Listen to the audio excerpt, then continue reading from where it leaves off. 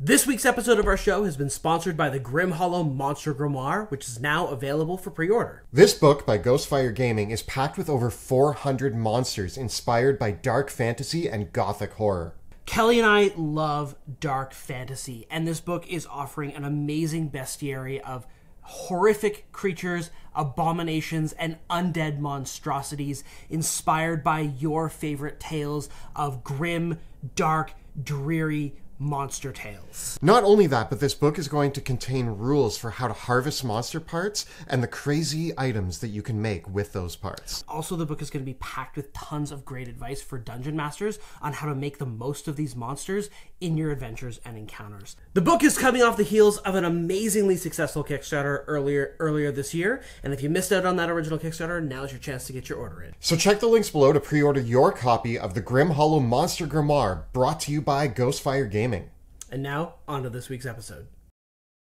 Greetings! My name is Monty Martin. And I'm Kelly McLaughlin. And we are the Dungeon Dudes. Welcome to our channel where we cover everything D&D, including advice for players and guides for DMs. We upload new videos on Tuesdays and Thursdays, so please subscribe to our channel so that you never miss an episode. Today, we are taking a look at how to play a Battlesmith in Dungeons & Dragons 5th edition. This unique subclass for the Artificer was introduced in Tasha's Cauldron of Everything, and is a very unique spin on the Artificer because you get to build a mechanical companion that is really potent in battle, that gives you a lot of different options for how to play an Artificer, and I think is one of the really flexible Artificer subclasses out there. This one in particular offers so much flexibility, and when you combine the Artificer build options with things like the infusion choices that you get, the feats that you can choose as you level up, and the spell options from the Artificer spell list, you can make really interesting and diverse builds with a Artificer Battlesmith. So Kelly and I have actually both built our own Battlesmith Artificers that we're going to share with you today. We're going to walk you through the builds at 3rd level, a snapshot at 10th level, and a snapshot at 16th level, going over the feats, infusions, and spells that we take at each turn. These are single class builds, so we've just gone pure Artificer all the way. Although I will say with both of our builds, I think that there's an interesting case to be made for taking a couple levels of Fighter. Yeah.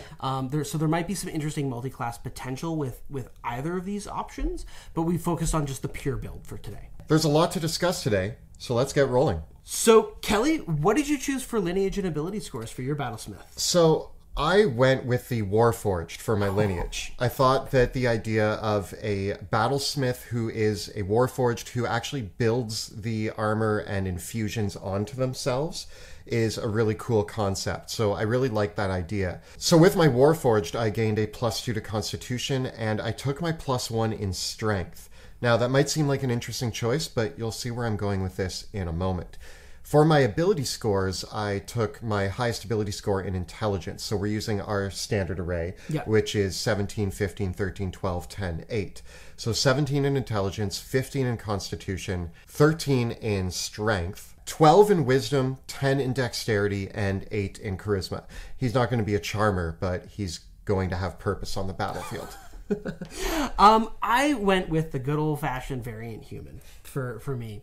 I did a very similar ability score spread to you, but I switched the strength and dexterity around. I have a feeling that you're going to be up close and personal, and I'm going to be keeping my distance with these builds. Two of the great options for a Battlesmith. Yeah, because what I'm going to do with my variant human is I'm going to have 17 Intelligence, 15 Constitution, 13 Dexterity, 12 in my Wisdom as well, 10 in my Strength, and 8 in my Charisma. So again, these guys are going to be like that rude grease monkey. Yeah. Kind of, yeah. That is more gruff and, trust their trusty hound more than they would ever trust another person. But with my Battlesmith, because I'm a variant human, I get to take a feat at level 1. And I'm going to take Gunner. Okay, yeah, I see where you're going with this. So this was a new feat introduced in Tasha's Cauldron of Everything that gives you proficiency in firearms. You get a +1 bonus to your dexterity. You also get to ignore the loading property of firearms. And you also don't have disadvantage on ranged attacks when you're within 5 feet of a hostile creature. So this feat is very similar to Crossbow Expert, except instead of getting an attack as a bonus action, you get +1 to your dexterity. the reason why that's going to be important is once we have our Steel Defender, I'm going to be using my bonus action to command and control my Steel Defender. There is a case for going with Crossbow Expert, and if your DM doesn't allow firearms, maybe I would take Crossbow Expert instead. But I'm gonna we're gonna be wielding a musket with this character. So awesome. Well, you're out there with your musket. My character is going up close and personal. I've given them half plate and a shield and a warhammer. So they are running up and smashing people with their warhammer in close combat next to their Steel Defender. And as we build up the character, this concept of being next to the Steel Defender is going to become more and more potent as it moves forward. It's going to be a little bit interesting for you because you're not going to be proficient in that warhammer until you get to level 3 and actually gain proficiency in martial weapons. So it'll be an interesting uphill for you if you play at level 1 and 2 with your build. Yeah, level 1 and 2 I might be relying on my cantrips and first level spells a little bit and letting my Steel Defender do most of the brunt work while I hang back. But we're getting there, and it's going to be good. Okay, so let's look at what we have when we get to level 3 and actually become a proper battlesmith. Like all artificers, you get proficiency in a set of tools. By default, this is smith tools, but you probably took that already, so you might get to pick another set of tools. The other thing is, just like all other artificers, you get a set of spells that are always prepared for you. These level up with you, so you get 2 first level spells, 2 third level spells, and so on, up to 5th level spells. And in the case of the Battlesmith, I think there's going to be some really key ones that we're both going to be relying on. The most notable, I think, is that we get some of the Paladin Smite spells, but we also both get Shield. Yeah, and Shield is going to be key for protecting yourself as a Battlesmith. Now, the other thing that you're going to get is the Battle Ready trait, which is going to give you a couple of benefits at level 3.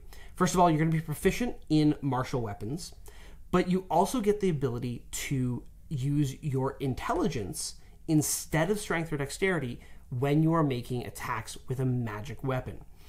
Now, this is key with some of the other Artificer abilities because you're going to be able to use your infusions to make the weapon that you're wielding magical if it isn't already. So I think that that's a really important element of making this work because neither of us have our strength or dexterity as our highest stat. We're not using that to attack with, though. No. Also, at 3rd level, you're going to gain the most important thing about the Battlesmith, and that is your Steel Defender. This is a mechanical creature that aids you in battle. The Steel Defender acts on your initiative count and goes immediately after you in combat. It can move and take reactions, but you have to use a bonus action on your turn if you want it to attack or do anything else. Otherwise, it just takes the dodge action. Now, the Steel Defender has its own stat block, which is presented in the rulebook. But the stat block does have some elements like its hit points, its attack bonus, and its damage bonus, which scale based on both your level or your proficiency bonus. So it is able to make its own attack, which is kind of this force damage dealing melee attack. It can also heal itself up to 3 times per day, but it also gains a reaction. When the Defender uses its reaction for deflect attack, it imposes disadvantage on an attack from a creature that is within 5 feet of it, as long as that attack is against something other than the Steel Defender. In both cases, the Steel Defender is a great tool to run interference, make attacks with its force-empowered Ren, which does 1d8 plus your proficiency modifier damage. So it's a decent damage-dealing attack. And it can also protect yourself or protect your allies by imposing disadvantage on key attacks as they come in. As we said before, it can heal itself, but you can also heal it with mending, and you can rebuild it if it's destroyed with 1 minute of work. I think the most fun part about the Steel Defender is you get to choose its appearance. So what is your Warforged Artificer Steel Defender going to look like? I imagine that my Warforged is attempting to build another Warforged. So I have a mini-me that's like half finished. So like I'm the cool looking Warforged, but I have like a C-3PO looking dude next to me who is my Steel Defender. And he's a little bit more intense than C-3PO was. But yeah, I picture myself building a variant version of myself as my Steel Defender. You know, the thing is, the Steel Defender is a medium-sized creature. So it could just be another you in appearance. I love that you can actually run some really interesting tricks with that. Yeah, if the DM allows me to play around with that, there's a lot of fun to be had. Yeah. For me, I'm going to go with the classic mechanical hound. I'm really into kind of the, the Robo-Dog kind of aesthetic, and I think that'll be kind of cool with the way that I play the character. So also at level 3, we're going to get a few infusions. You get to choose 4 infusions, but you only get to have 2 active. So what were the 4 you chose, and which 2 are you mostly relying on here? Okay, so with my Artificer, there's a really good case to be made that I could take the repeating shot infusion to give me a +1 bonus to attack rolls with my gun, make it a magical gun. And technically speaking, if I took that, I wouldn't need Gunner because it lets you ignore the loading and ammunition properties. So we could flip things around, but I don't actually think I need that. So I'm just going to go with the enhanced magic weapon, and that's going to be my go-to. Going to have my magic gun, keep that going the whole time. Yeah. For my other infusions, I think I'm going to keep things pretty simple. For me, I'm just going to take Replicate Magic Item and get Goggles of Night. The other 2 infusions, I'm probably going to pick up the Armor infusion now, and I might pick up the Mind Sharpening infusion, but I'm never going to use them. So, right. Yeah. I also picked up Mind Sharpener and Enhanced Arcane Focus. Those are the 2 that are kind of there in case I decided that I wanted to be more spellcasty, but I'm probably not going that way. The 2 that I'm going to be relying on are the Enhanced Weapon and Enhanced Defense. Now, with the Enhanced Weapon, that's just going to make me better at eventually getting into those front lines and smacking people with my hammer. But the Enhanced Defense, with everything else I have going on, being the Warforged and taking the half plate, I already have an AC of 19, which is going to be pretty awesome, especially with the use of shield. So if I'm trying to get 19 AC at level 3, which you can bump up to 24 with a reaction. Yeah, that's tasty. Yeah. So now I'm standing next to my Steel Defender, and it's going to be tough. It's going to be tough to hit me. So beyond that, there's not too much that you're going to be able to choose as your Artificer at 3rd level. One of the great things about all Artificers is that you prepare your spells from everything else on the Artificer spell list, but you only do get to pick 2 cantrips. So for me, I'm going to be taking Guidance and Mending as my first 2, and then probably the biggest spell I'm going to rely on is going to be Fairy Fire. That's going to be my go-to because I want to get that tasty advantage on my attack rolls with my gun. I also took Fairy Fire and Mending, but I took Ray of Frost kind of just as a fallback, especially at those early levels where I'm not going to be able to be up front and center with everything going on with my character. So Ray of Frost gives me a way to fall back and still deal out some damage. Because you're going melee, do you think that you would take something like Booming Blade or Sword Burst or Green Flame Blade for the first couple levels and then maybe retrain that out? Those are something that I might consider, but at later levels they're going to become less important. Yeah. So with that, let's rocket all the way through Tier 2 and level our Artificers up to level 10. We're going to get a lot of stuff in the process of doing this, so we're going to kind of take it in phases. Yeah. I think. Along our way to level 10, we're going to get 2 main features from our subclass. We're going to get extra attack, which I think is going to be just clutch for both of our characters. Yeah. And you're also going to get Arcane Jolt, which allows you a number of times per day equal to your intelligence modifier to deal a little bit of extra damage when you hit with an attack, or to cause a little bit of healing as well. And what's cool about this is that you can apply this on whether your attack hits or your Steel Defender's attack hits. We're going to gain 2 feats or ability score increases within that time. So for my character, this is where things start to turn up. My first feat choice, I took Heavily Armored. So now, with my strength score that I did boost and my Heavily Armored feat, I get a +1 to strength, now making it appropriate for me to wear full plate armor. Now, my other feat choice that I'm going to take is Sentinel. And the reason why I'm taking Sentinel is because this is going to play really well with my Steel Defender's deflect attack ability. Now, when I run up and I'm standing next to my Steel Defender and we are attacking a creature, that creature, when it's their turn, has to choose which one of us it's going to attack. If it attacks me, it has to do so with disadvantage because of the reaction from my Steel Defender. If it attacks the Steel Defender, I get an extra attack against that creature. So it's a losing battle now. You have to choose which one of us you're going to attack. Either way, you have a problem that you're facing fighting me. Nice. I really like that combination. For me, I'm also going to take 2 feats. I'm not going to worry about ability score increases yet either. I have a higher intelligence at the gate, so I'm okay with staying at 18 intelligence to get my feats. I'm going to take as my first feat sharpshooter, because if I'm using a musket, that's got a really low range, 40 feet or 120 feet, so I really want to get that range, but I also want to get that -5 to hit, +10 to damage.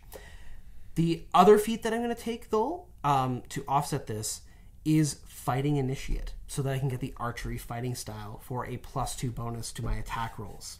Now, I might be tempted to do a plus, just bump my intelligence up to 18 here. I think you could make the argument either way. If I think I want both of those things. I'm going to bump my intelligence up in the next bracket, though, I think. So next now we come to the infusions that we took at level 10. Now, for me, I'm still going to be relying on having the magic gun, which at level 10, having the enhanced weapon, it goes up to a +2 bonus. So this is a big deal because you want to keep that magical weapon going. But I'm going to be able to have a couple more in here. And this is where I'm probably going to trade out the replicate magic item for the goggles of night and get me some new boots. Winged boots. So now you are flying with your musket, blasting people. Yes. Oh, that's good. Well, my dog eats them. Yeah. Yeah. Beyond this, I think I'm also going to go with the Helm of Awareness, so I have advantage on initiative checks. Obviously. And then finally, I'm also going to pick up the Spell Refueling Ring, because I really want that extra 3rd level spell slot for myself. We'll talk about that in a moment when we get the spells why. So with my infusions, I'm also going to replicate a magic item, and I'm going to take the Cloak of Protection. Keep in mind that I am using a shield as well. So I have my shield, my warhammer. I'm now wearing full plate, and I have the Cloak of Protection. I have enhanced my armor with another infusion, and I'm also going to take the Repulsion Shield. Okay, so you got full plate, so that's AC 18. Yeah. It's now +2 full plate because of your infusion, so that's AC 20. You're using a shield that is a +1 shield because it's a repulsion shield, so that's AC 23. You're a Warforged, so that's AC 24. And you're wearing a Cloak of Protection, so that's AC 25. That's AC 25, and I still have shield in my back pocket. We're not even getting in. There's more here. But so again, with my companion next to me, and it having to either attack me with disadvantage or me get an extra attack on it, with my weapon that has a +9 to hit, I'm going to be dealing damage a lot. Maybe not as much as your character, but I'm way harder to hit. Yeah, because your Steel Defender can impose disadvantage on attacks. Yes. Oh, man. So disadvantage on attacks against me, AC 25, and I'm hitting relatively hard. I'm not the greatest damage dealer out there, but I'm hitting hard enough. And with my multi-attack and my Steel Defender, I'm doing fine on the front lines. All right. So with all that in mind, what are you going to pack for 2nd and 3rd level spells? What are the kind of the key tools in the toolkit? I took some classics like Web and Heat Metal, but I also took Enlarge Reduce, which I just think is going to be fun to play with as a character. You can be large and in charge. Yeah. Yep. For 3rd level spells, though, this is a key element of my build. I took Haste. So did I. I'm going to haste myself. So now I'm smacking an extra time in combat, but I'm also getting a bonus to my AC. What is your AC now? So 25. If I haste myself, 27. And I can cast shield on top of that. So you can have a 32 AC. Yeah. And we're not done yet. We're not done yet. So, sorry DMs out there. I'm breaking the Battlesmith for your players. So we looked this up. You're level 10. Yeah. So one of the highest attack bonuses I could find going through the monster manuals is a challenge rating 10 Cloud Giant for of level appropriate. A challenge rating 10 Cloud Giant has a +12 attack bonus. So this means it can only hit you if it crits you. And since you have your Steel Defender to impose disadvantage on its first attack, between the Steel Defender and shield, it can't, it's very unlikely to actually hit you. And here's the last piece of this. The repulsion shield seems like, yeah, I get a +1 shield, but why the repulsion? How is that useful? If any creature tries to hit me with multi-attack, and they do hit me with their first attack, I reaction repulse them away. And now if they use their movement to get up to me that turn, they can't use that second attack. And if they do decide to go for your little clone, you're just going to smack them an extra time. Exactly. With Sentinel. Exactly. That's so tasty.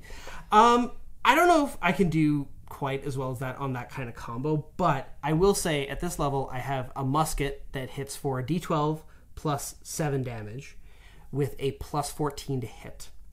I'm going to haste myself, and I'm going to take the sharpshooter penalty. So now I'm going to make 3 shots at a plus 9 to hit. That's still good. Which is, I think you said that your character has a plus 9 to hit. Yeah. So my accuracy, even with the sharpshooter penalty, is just as high as yours. Yeah.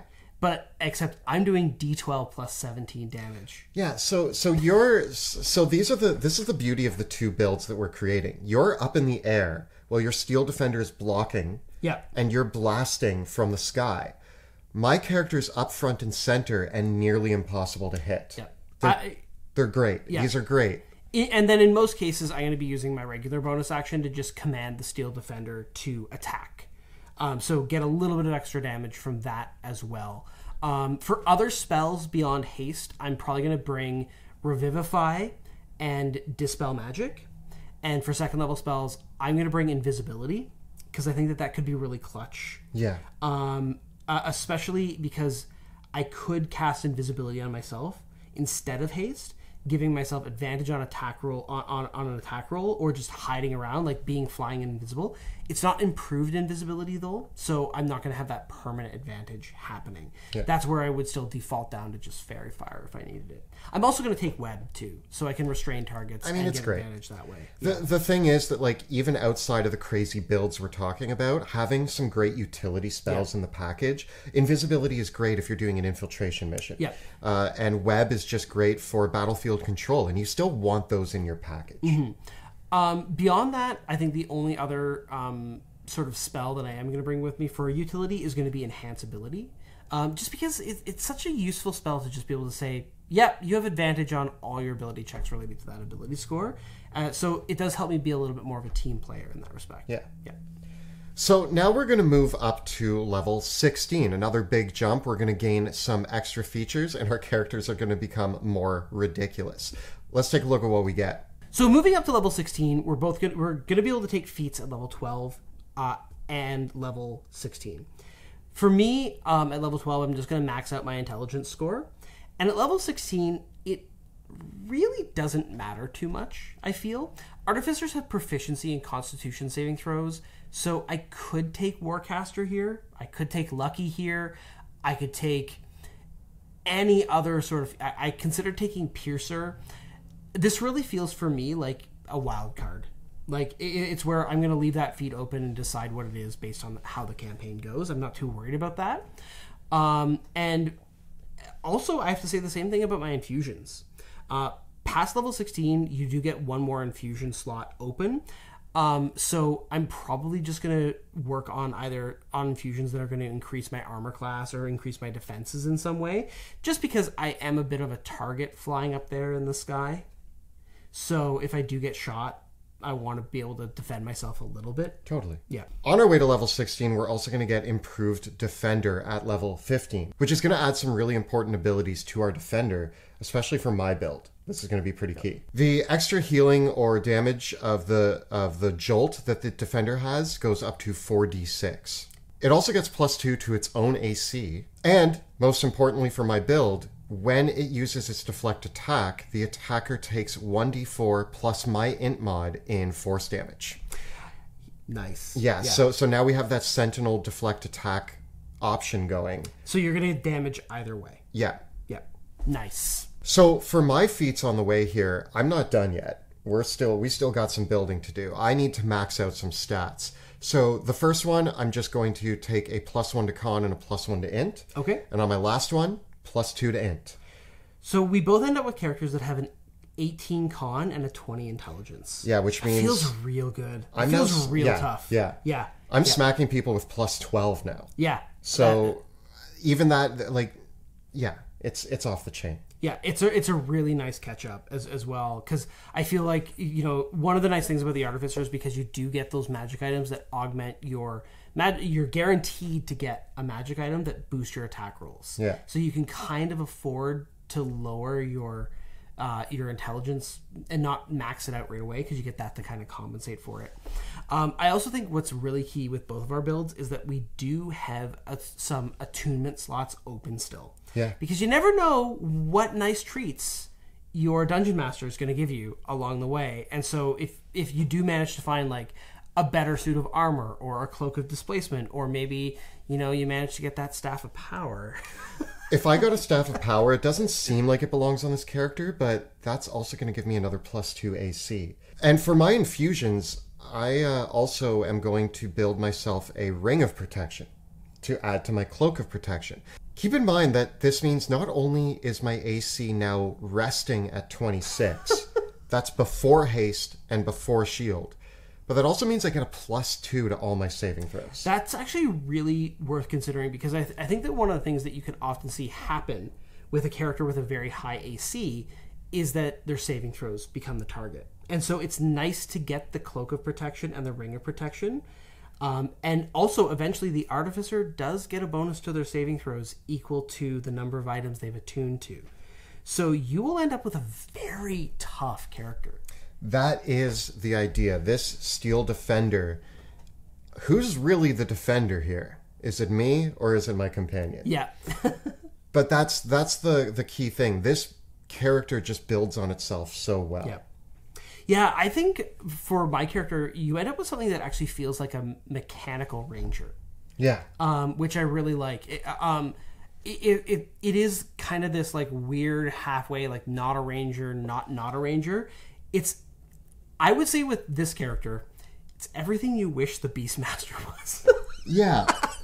No, I get that vibe. You're Yeah. flying around with a musket, you're blasting people, you're hasting yourself, you have the Steel Defender eating people out there on the battlefield. It's iconic. We actually have two very different builds, but very iconic. These are almost the two different amazing ways that you can go. Mm-hmm. And when it comes to spells, at this point, I actually am not really relying on my spellcasting all that much. Yeah, the Artificer 4th level spells leave a little bit to be desired, but I do think that Summon Construct is a good spell to pack here, because in both of our cases, the construct that you summon puts another body on the board, and it does pretty good damage. There is the argument to be made that extra damage is more valuable than the AC bonus, and the way that it stacks up against even the personal output of my character, it is kind of worth it. Yeah. So it's a bit of a toss-up. Evaluate the situation. Sometimes it is worth having that extra body on the board, because haste can be a little bit punishing when it goes down. If your concentration on haste gets broken, you do lose a turn. Yeah. So it can suck. With my spells, I didn't take anything phenomenal here, but I leaned into the utility of my character. Mm-hmm. I went with Arcane Eye and Fabricate. Yeah, I would take both of those too. And those are really just like Arcane Eye. Imagine me sending like a little mechanical drone of my eyeball to go spy. Or Fabricate just felt on brand, and I love the idea of my Artificer being able to whip up some sort of item. So I was going more for flavor and theme with those choices, but I do think if I have my Steel Defender in the middle, the Construct, and me on either side, that's a wall. We're creating a wall. Yep. If I'm in a party with, like, you know, some squishies in the back, don't worry, guys. I got you. Now, if you're setting out to build a Battlesmith, keep in mind that these are not the only two options. We looked at a kind of cool rangery musket build and a leaning into defense build. But I think that we could give an honorable mention to playing something like a gnome who rides their Steel Defender. Yes, this would be a case where you might even want to consider taking Mounted Combatant. The only reason why this doesn't work as well as you would hope it was is that Mounted Combatant only gives you advantage on targets that are smaller than your mount, and the Steel Defender is a medium-sized creature. So the vast majority of the time you're not going to be able to benefit from that, but you could still be a gnome on a big mechanical pony riding around with a lance, and that could be pretty cool. Yeah, I think that there's a lot of options here, and also a lot of different ways that you can go with your infusions and your spell choices. And that's really what I think we like about the Battlesmith, is you and I just made the same subclass, but ended up with two completely different characters. Yes, they're going to feel very different in play, despite having pretty similar infusions, pretty similar spell selection, and really all that you do is you just varied which ability score was important, what equipment was important. It's a fun concept. I really like the Artificer for what it adds for flavor and themes for the world of Dungeons and Dragons. Yeah, I think this is really cool, and I'm really tempted to make this one of the next characters. It's between this and a Blade Singer for the next character I play. I mean, I was absolutely 100% fixed on playing a bard for my next long-term character. Yeah. But the more I've looked into the Artificer, the more I think it just keeps creeping higher and higher on my list. I still have some misgivings with the Artificer overall, but definitely looking at the Battlesmith, I've warmed up to it. I think that there's a lot of... First of all, it's unequivocal that you have the damage, the tankiness, if you want it, to build a character that is much closer, really, to something that feels more like a ranger or a paladin than something that is a wizard. And I think that that was the thing that colored my initial impression of the Artificer, is that you actually get something that is more of a melee combat character that is using arcane magic to support them.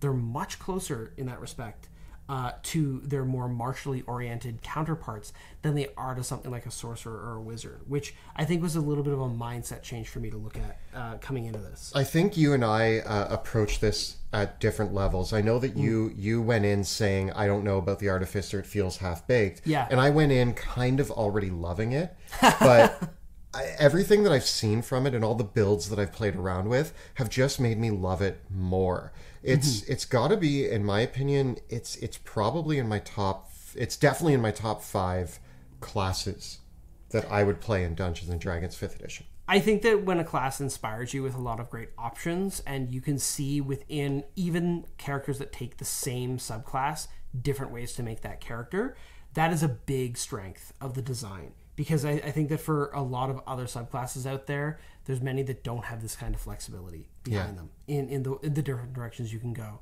So, you know, that's kind of the thing. The Artificer is very much the self-made hero. They get to build themselves up, and they are as individual as the creations that they make. Because if nobody else is going to build you up, then you've got to build yourself up. And what better way to do that than being an Artificer? So this has been a look at how to play a Battlesmith in Dungeons & Dragons 5th edition. Tell us about the Battlesmiths that you've created in the comments below. The videos that we create on our channel are made possible thanks to the incredible generosity of our Patreon supporters. If you enjoy the work that we do here on YouTube and elsewhere, please consider supporting our channel by following the links in the description below. And don't forget to check out our live play Shadows of Drakkenheim, which airs Tuesday nights at 6 p.m. Eastern on Twitch. You can find all the previous episodes right up over here. And we have plenty more build guides for the other character classes in D&D right up over here. Please subscribe to our channel so that you never miss an episode. Thanks so much for watching. We'll see you next time in the dungeon.